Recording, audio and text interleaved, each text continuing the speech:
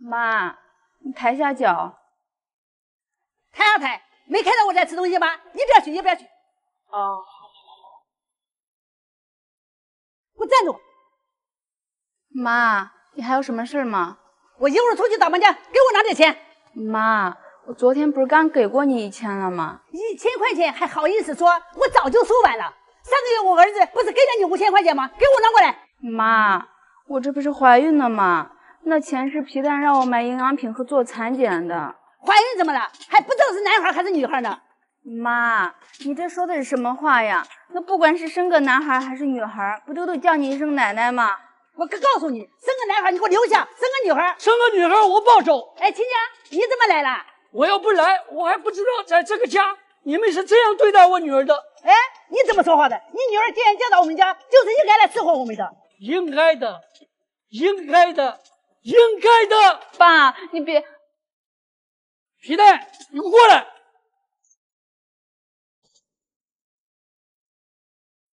正好你在，今天你一定要给妈做主。你看看你是什么老丈人，过来在家撒野。妈，你平时在家。皮蛋，这就是你当初承诺我的，要给我女儿最好的生活，这就是最好的生活吗？爸，我。哎，你咋说话的？你就不看看这是在谁家？妈，你就少说2句吧。闺女，是爸对不起你，把你送到这种地方来。爸，走，跟爸回家。哎，你这是啥意思？你给我走下试试。皮蛋，你这是什么意思？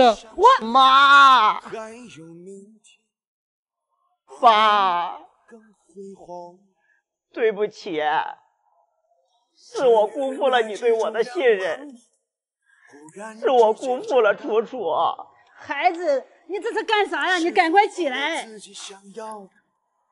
妈，我拼命在外面打拼，在外面赚钱，就希望把这个家经营得好一点，让你和楚楚不会为了一日三餐而发愁，更不让人觉得楚楚在我们家过得窝囊。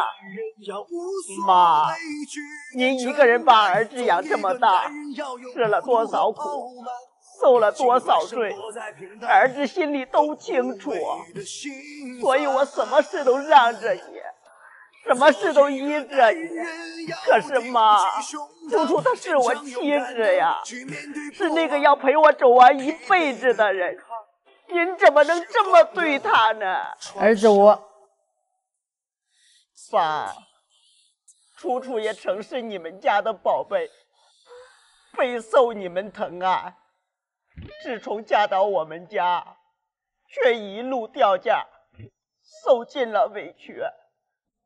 爸，您放心，以后我一定会对楚楚好的。如果再让她受一点委屈，要打要罚，悉听尊便。闺女，爸，皮蛋的对我真的很好，行了，爸都知道了。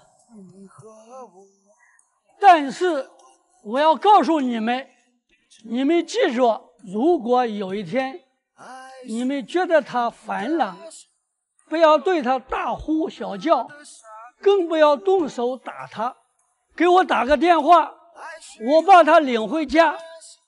尤其是你，不要辜负他。爸，我一定不会辜负他的。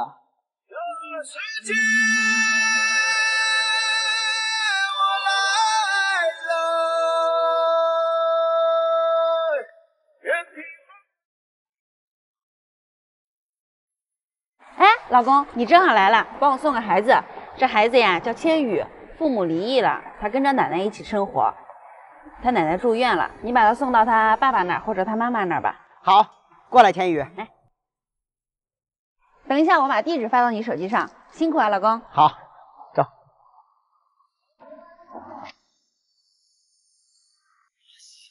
13号楼2单元，千羽，爸爸家到了。来了来了。你好，请问你是千羽爸爸吗？哦，对，怎么了？是这样的，千羽奶奶生病了，幼儿园让我把千羽给你送过来。什么病啊？那我不太清楚。来，千羽进来。谁呀？哦，幼儿园把千羽送过来了。什么？凭什么把他送到我们这儿来？他不是有妻妈吗？我告诉你啊，不许让进来，关门。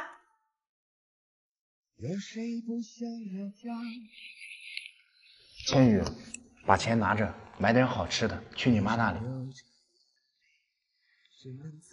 不好意思啊。哎，我好羡慕他，受伤后可以回家。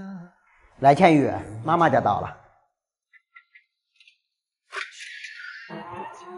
你找谁？幼儿园让我把千羽送来了。你怎么又来了？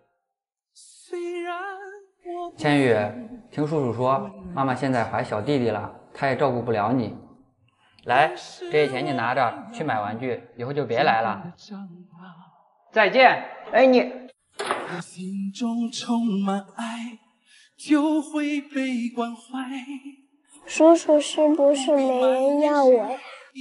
怎么会呢？千羽这么可爱，怎么会没人要呢？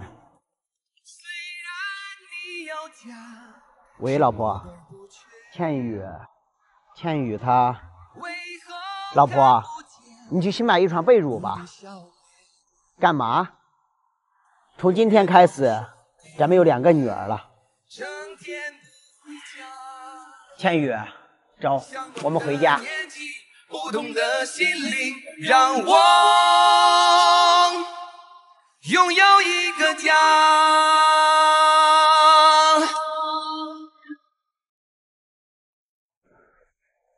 大爷，您衣服穿反了。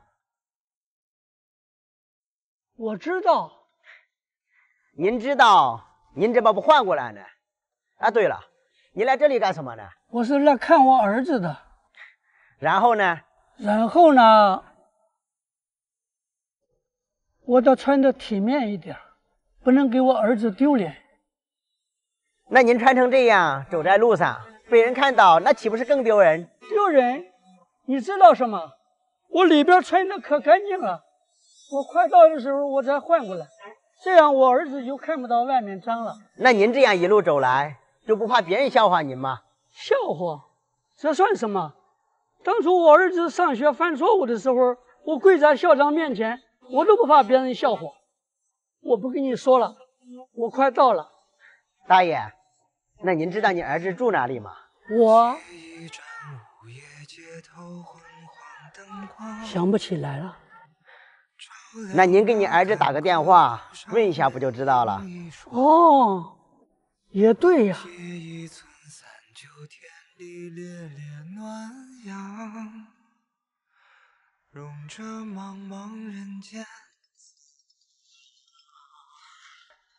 爸，您衣服穿反了。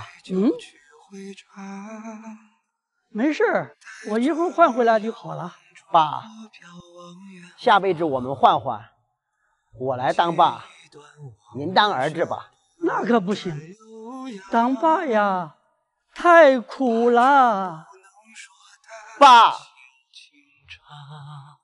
我们回家。你父亲的阿尔兹海默症可是越来越严重了，以后可能会严重影响到你的正常生活呀。没关系，我已经影响他快30年了，以后也该换他影响我了。